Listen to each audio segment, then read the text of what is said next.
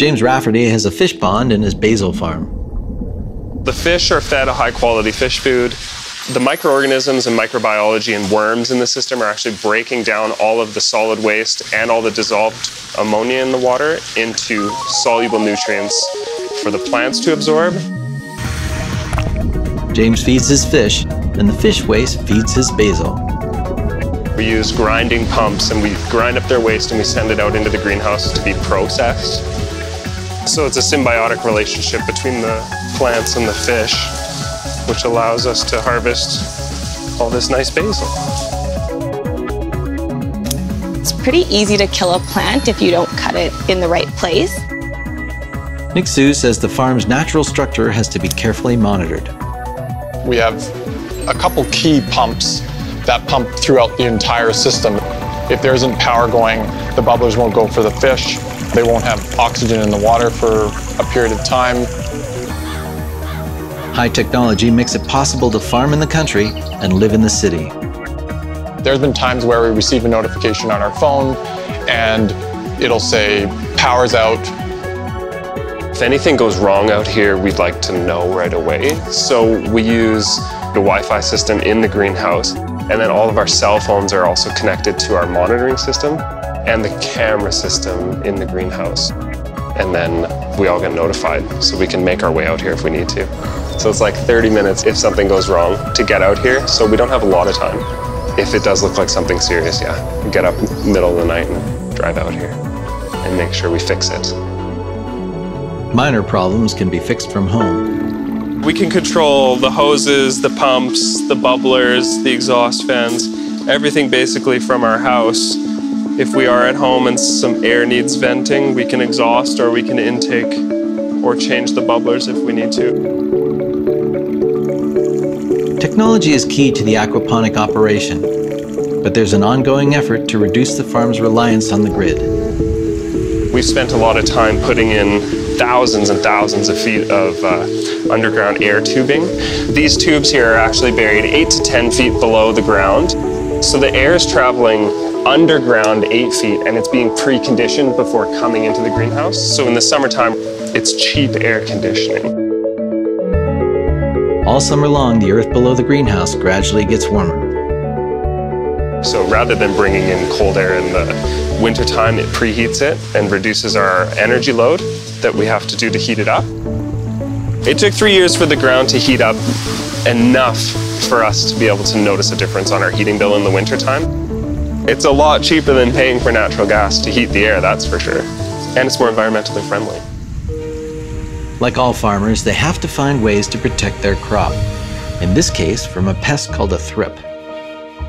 Our biggest pest is thrips, and they're tiny, tiny little bugs. Right here is one of the assassin bugs. It's one of the beneficial insects that's living in the greenhouse. It almost looks like a small praying mantis. He'll go and eat the bugs that we don't really want to have in the greenhouse. They seem to find the thrips no matter where they are. And whenever we're packaging, we try to make sure that we don't send out one of these guys. Technology is essential at Rafferty Farms, but the system is deliberately natural. In terms of the philosophy side, we want to be closer to nature. And I do think through technology, we can achieve peak efficiency. And so it's all these incremental steps and technologies that already exist, but actually finding a way to combine it all is what the key is going to be, I think, for us especially. I think there's an element of wanting to be here too. So just being around nature, I think, is something we want to do. Vertical farming is in its infancy, and it's being built by a new generation of farmers who prefer to live in cities. We're located in a pretty nondescript warehouse, and we do everything indoors in a controlled environment where we can adjust the lighting, the temperature, the CO2, and the nutrients the plants get. When you're developing something, it's essentially a big prototype, and a lot of Home Depot trips, a lot of trips to various suppliers in the industrial area, and it became a lot of driving, and so the city just had all the amenities and resources we needed.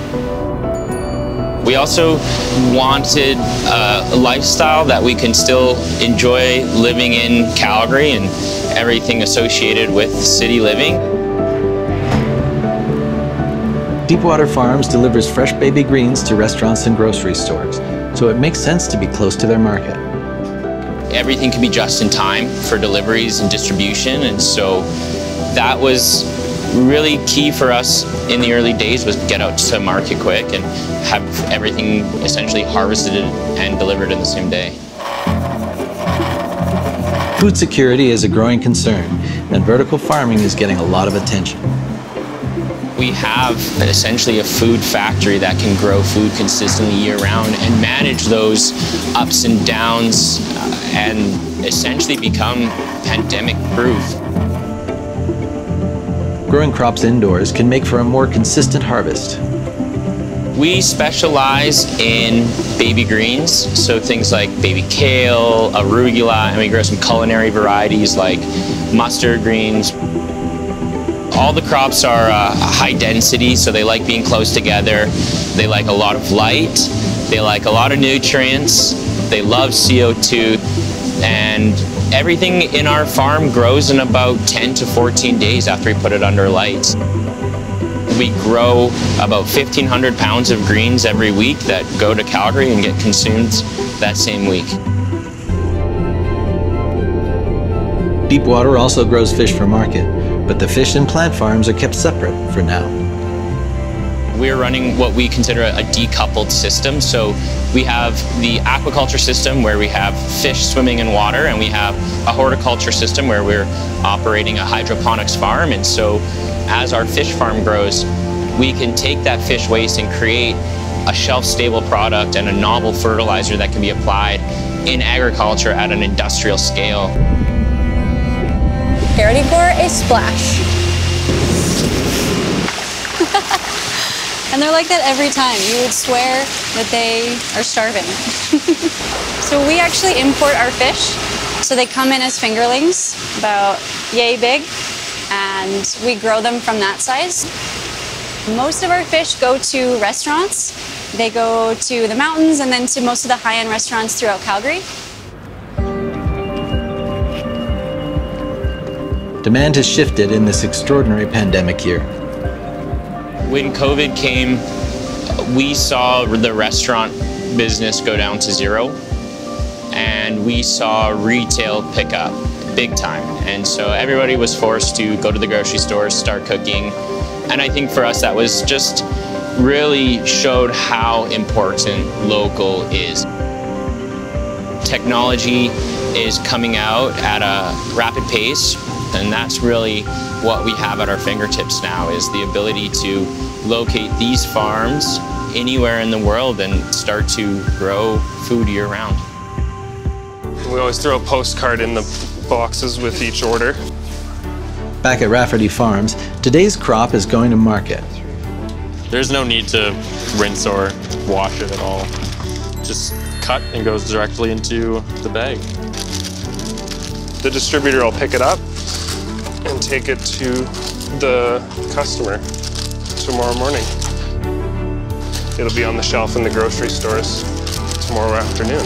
Hey! Hey, how are you?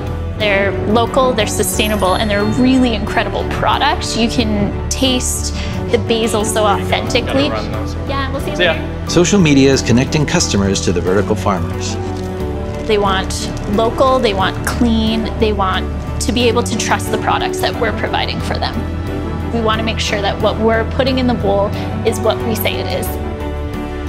This basil is like, the quality is so much higher than anything that I've gotten in the past. Our customers really like it. They like knowing where it comes from. They like knowing that it's sustainably grown. It's so fragrant. It's incredible.